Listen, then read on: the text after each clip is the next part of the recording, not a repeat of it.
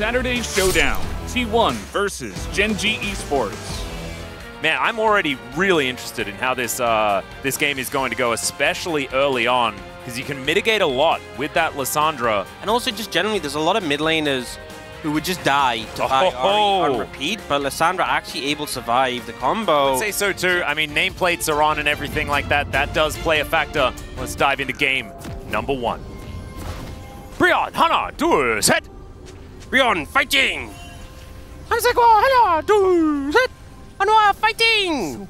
All right, let's do it. Woo! To limit the Smolder, and in the meantime, they have a losing top lane matchup, which is just not going to be a fun time for Morgan. Yep. Is more of that ranged variety. As Delight is crashing into Polo here. Envy now trying to fight back. Already the trade working out quite nicely for Hammerlife Esports somehow, even though it's a Smolder, 25 minutes. Yeah. 12-8. This win rate actually used to be higher.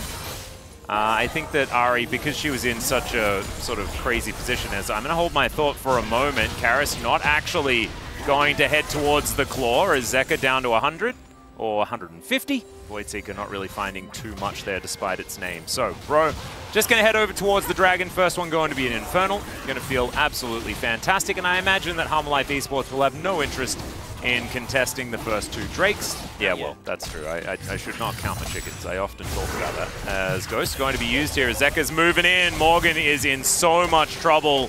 Doran just throwing card after card. There's the gold card. There's the charm. And it's just that easy, guys.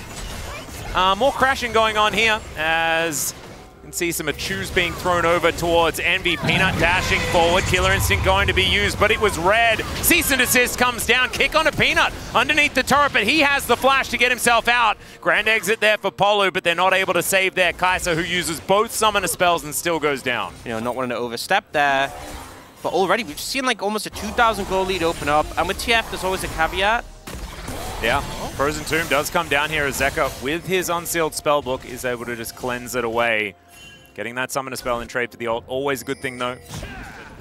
Not actually going to find it as Viper Tide is up basically the whole wave as Doran's in a whole lot of trouble. Morgan, once he sinks his fangs in, he can certainly get a lot of work done. Oh, and actually Doran's moving down, so... All right, there's a Magnet Storm in as well as once again the stun comes through. Cease and desist once again, and now Viper is untouched. Gideon gonna go down as Zeka makes his presence known. There are a couple of kills though for bro as Karis. That's a really nice claw to get himself over, but now the CC's coming in and it's a double for the Ahri. He flashes over the fat part of the wall. It is absolutely gorgeous, and Viper collects his kill in the fight. Thinking about going for some sort of contest. Teleport available for Karis if he does want to get over there, and Morgan in the vicinity, but Shelly's gonna go down. Hammerlife Esports, can they actually find themselves a fight? Grand entrance, this is actually pretty good as Delight doesn't quite get the Magnet Storm, and he will be taken down. Doran wants to get out of there. It is the world's shortest destiny that was then just not allowed. And that's just bro killing a couple of members, and Hammerlife Esports not finding an angle. Yeah, good move. And they can actually look for more. They still have Rakan ult. Yeah, exactly right. In goes the quickness, but the Grand entrance doesn't quite get there. They'll be able to get another kill there. A big shutdown. Oh, find it. Yeah, Gideon immediately getting that kickback onto Peanut as this Vault Breaker does get him out of there, and even CC's Envy on his way in, but it doesn't matter because there are 3 people here for bro, and there is only Peanut for Hammerlife Esports, and so they'll be able to get their 3rd one in that extended play. And now, seeing Hammerlife Esports looking to use the Herald mid and claim this tier 1, bro not really in a position to defend. Yeah, and it's just going to be driven in there. Peanut has been one of our better drivers. And we'll now go for a secondary ride and look to head towards this bottom side. Let's see how she goes. Oh, Shelly just weaving through the trees and the rocks. Look at this, just beautiful. Man, and we'll get that secondary charge. But now there are a lot of bad guys in the area, and so the theory was good, but maybe it doesn't quite work out. There's a kick onto Peanut though into safety after the flash. And now, I mean, the turret's going to go down. Delight's looking for more. Yeah, there's the flash shattering strike. The Frozen Tomb used onto himself, but what can he do afterwards? He flashes away. We'll see whether that's going to work, as Delight will just get crashed into. Cease and desist from Peanut as he goes so far. But look at Envy trying to get into that backline. Immediate cleanse is great, but Viper is just flapping around, and he will be able to take down the Kai'Sa. That reminded me. Just didn't work out for him at all in the end. And now 4-0-3 for Zeka. That's the sort of play where it's like, if it worked, it would have been sick. Yeah. It didn't. It really didn't. As Destiny going to be used here as Morgan. I don't think this is a fair fight for our Lord. He's really having a rough time. Destiny's actually going to be used towards the top side. A little bit of a weird moment there, as I believe maybe Doran was no, he wasn't. Yeah. That he can be. And Bro know exactly what that is about. Of course, Viper had the fastest of the 225, and now he's going to grab it even faster. There's a Magnustorm onto Gideon. He's just exploding, will burn down, and will get executed as now Zeka down to 50%, but Envy's looking for him. Not going to find it. Polu has no damage. He has no options, and this might just be a clean ace here for Harmalife, but it's not, because Morgan's going to be able to take down the support. Still won't stop Harmalife Esports from grabbing a triple. Can Morgan and Karis find the angle? They're not going to be unseen. There are control wards everywhere, all over the place. Cease and desist comes in. They're engaging onto both of them at the same time as Karis will be taken down. Smolder gets the first one onto Morgan. It was a cute idea, but Harmalife Esports just read it like a book. They had vision all over the place. Yep, so good at defending against these flanks. They have the TF, could obviously pop the Destiny as well, but... All right, there's a Magnustorm to bring Delight in there. He will be kicked into the fountain, as he's been a sacrificial horse lady this entire time. It doesn't matter, though, because Bro are now relegated to this one as... Okay, they do manage to take down the TF.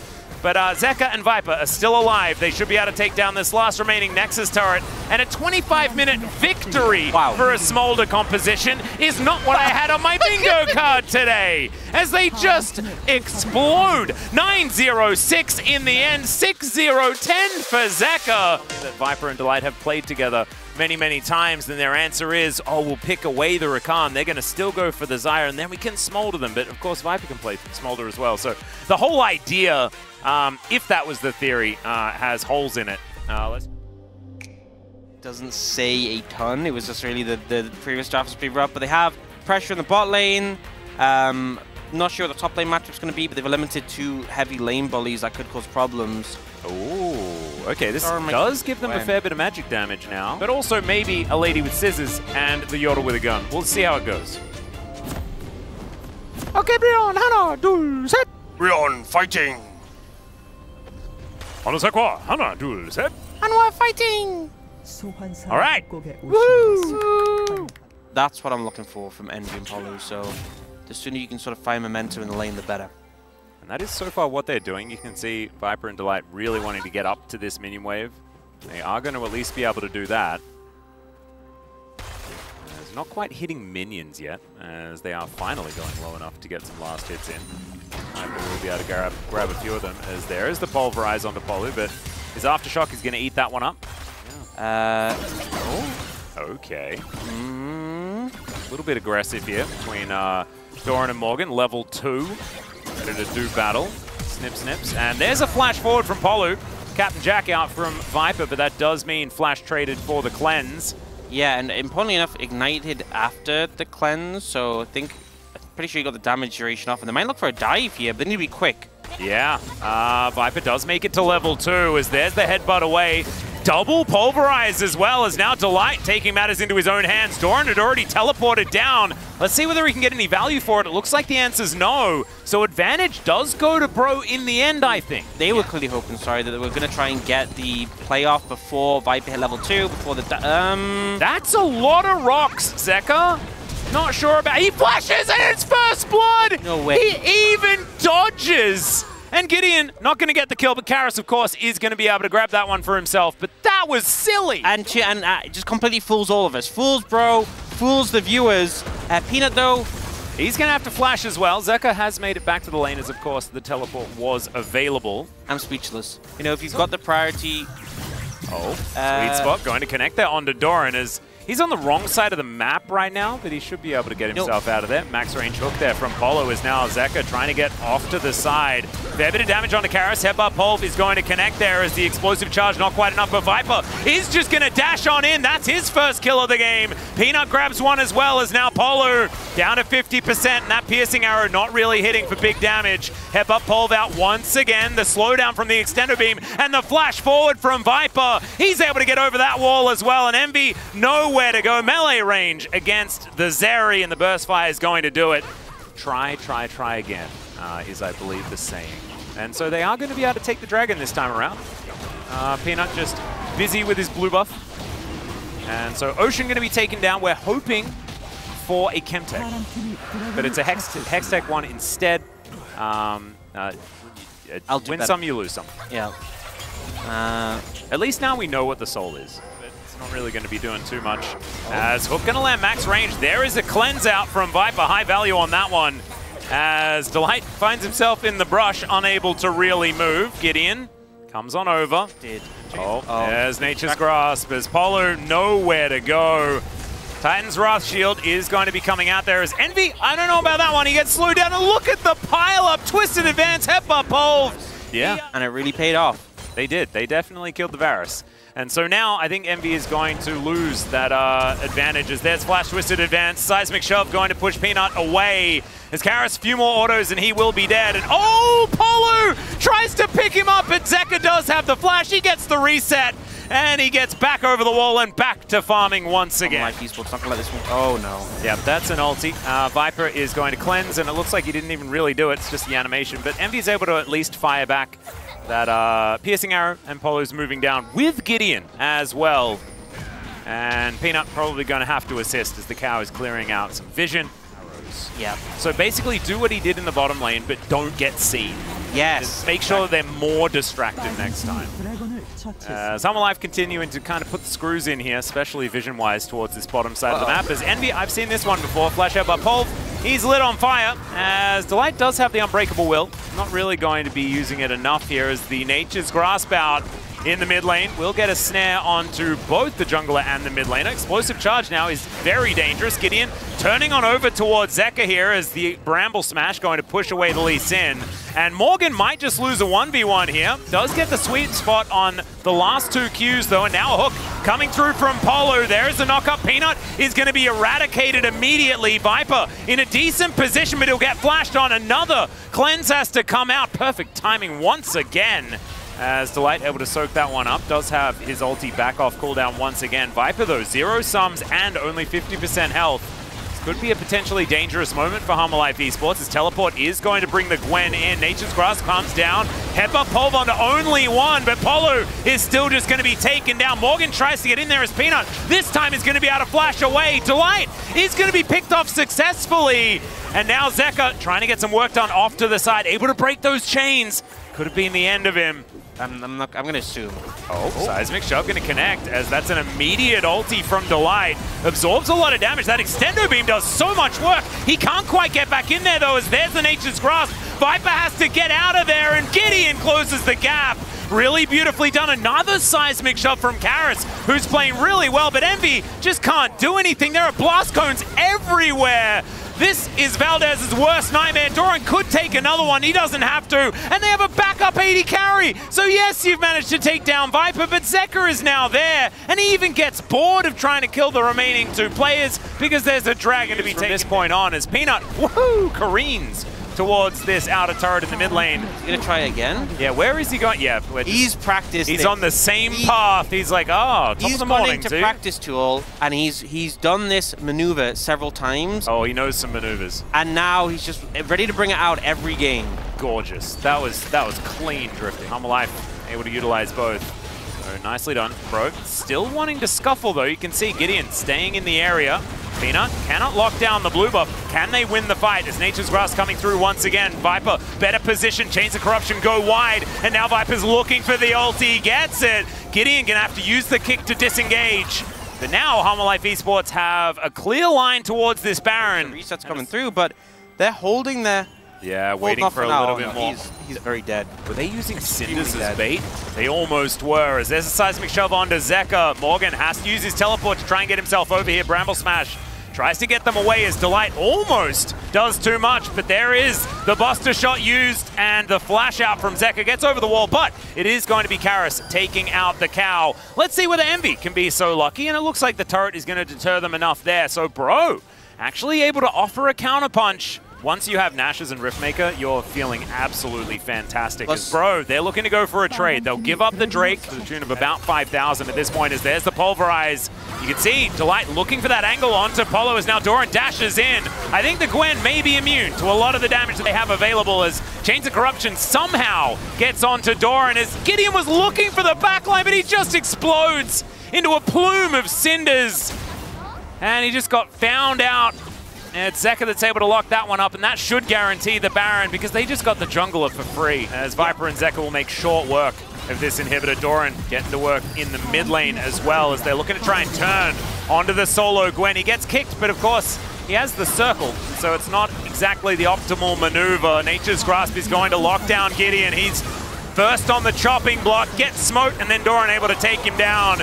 There is the depth charge, but onto Viper, it doesn't really do anything, and Doran has found Envy. It's the Tristana that locks him up, and then Viper, he's going to celebrate with a big ulti. He was tanking up 2 turrets, and that's probably suboptimal, and that is going to be the same thing for Zeka, but they have enough with Doran still here. They'll say goodnight to this game at 26 minutes in, and Peanut almost died, but he's going to sip some sap. He'll be just fine. Nexus goes down. Life Esports, that was a shellacking. Looking forwards towards playoffs, because I think they've shown they are very firmly our 3rd best team. Yeah. And they're just looking to try and see by playoffs if they can move above that and look to challenge the teams above. Are we all? Thank you very much, guys. This is Jisun for the PUG interview translation, joined by Delight and Zeka on the side of Hana Life Esports. Congratulations on the win, guys. First off, how do you feel about the win? I'm happy with the 2-0 clean victory. Yeah, today I think we had a very snowbally draft in both 2 games, and I think we were able to execute it pretty well, so I'm pretty satisfied with that part. Zeka, with this POG, you are a solo 3rd place on the POG ranking with 800 POC points. Interestingly, the top 4 in the POG rankings are Faker, Chovy, Zeka, and Showmaker, all mid laners. Is this mid lane supremacy right now? Is like mid laner having the most influence over the map? I mean, it always have been, but right now this season, yeah, mid laner's impact has become even stronger.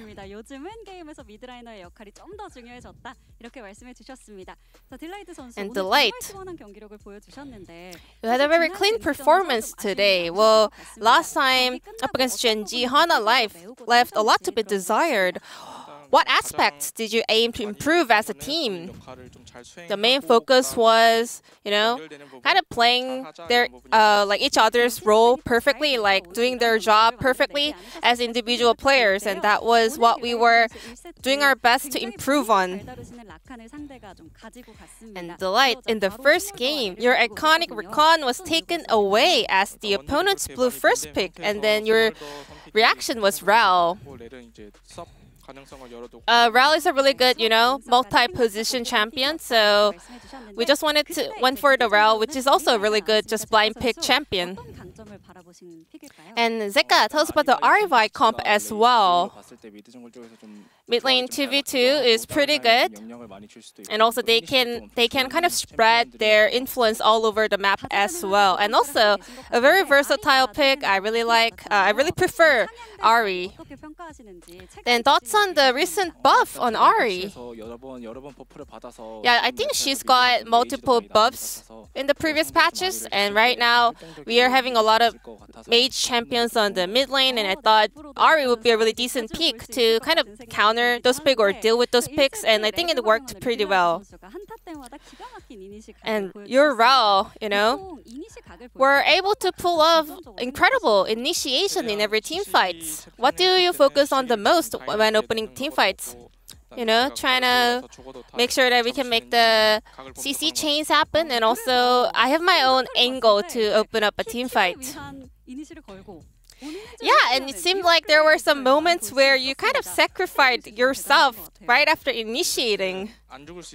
I mean, there were some moments where I could just not die, but the opponents were just throwing so many skills and ultimates on me, so I ended up dying so much. Yeah, and I agree. His rel is amazing. And then game 2, Hana Life went for a very damage-centered pick. So in that game, we had 2 AD carries, and then we had 2 frontline from jungle and support, so that was the main concept. And in a 2v1 situation early on, you were able to secure a kill. It was very impressive. What is the key to staying calm in that kind of situation? When you have priority in laning phase, you get to have more kind of vision to seek out where the opponents are at. Delight thought it's because Zeka works out a lot, so he can remain his composure.